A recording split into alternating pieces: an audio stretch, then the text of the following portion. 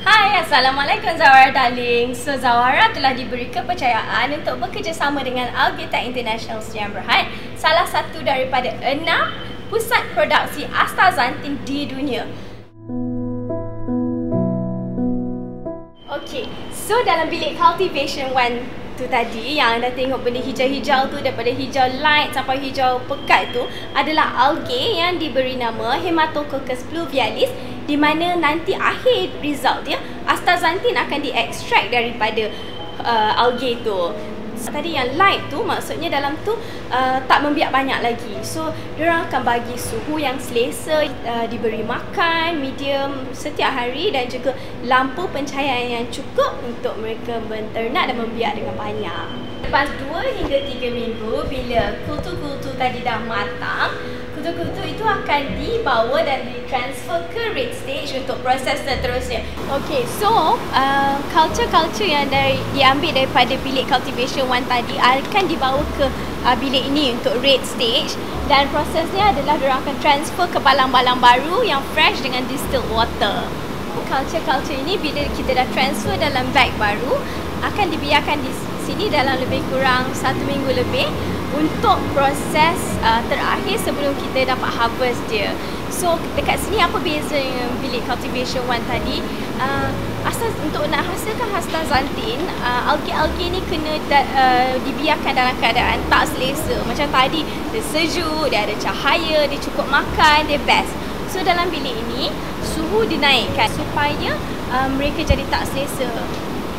Okay, so lepas kita dah transfer dalam balang-balang baru ni, culture-culture ni akan dibiarkan selama lebih kurang 1 minggu lebih di dalam bilik ini. So dalam bilik ini, algae-algae ni akan dibiarkan dalam keadaan tak selesa sikit. Dia akan panas sikit dan dia tidak diberi makan. Supaya apa? Kita nak marahkan algae-algae ni, bila dia marah, dia akan bertukar jadi warna merah.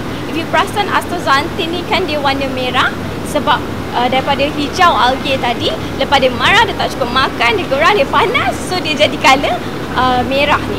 So bila dia dah merah macam ni, baru dia dah ready for harvest untuk proses seterusnya. Lepas proses terakhir di red stage tadi, algae Haematococcus Pluvialis tadi akan diharvest dan dibawa ke proses terakhir iaitu bioproses.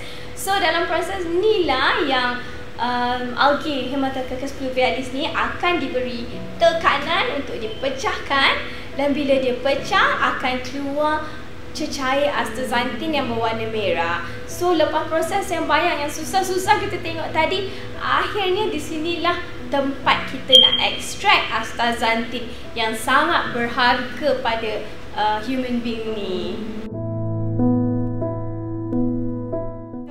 Astaxanthin yang terhasil tadi digunakan untuk 3 produk terbaru Zawara, iaitu yang pertama, ZAWARA Eternal Youth Anti-Aging Kit, iaitu set penjagaan muka bagi orang berumur 25 tahun ke atas.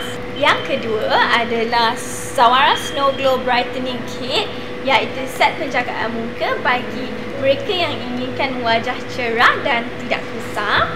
Dan yang terakhir, Asta Radiant, suplemen kecantikan dan kesihatan yang mengandungi the world's best antioksidan, iaitu Astaxanthin. So, jangan lupa dapatkan set penjagaan muka ZAWARA Eternal Youth Anti-Aging Kit ataupun ZAWARA Snow Glow Brightening Kit di www.zawara.com ataupun agen-agen kami yang aktif dan sah. So, terima kasih. Jumpa lagi. Assalamualaikum.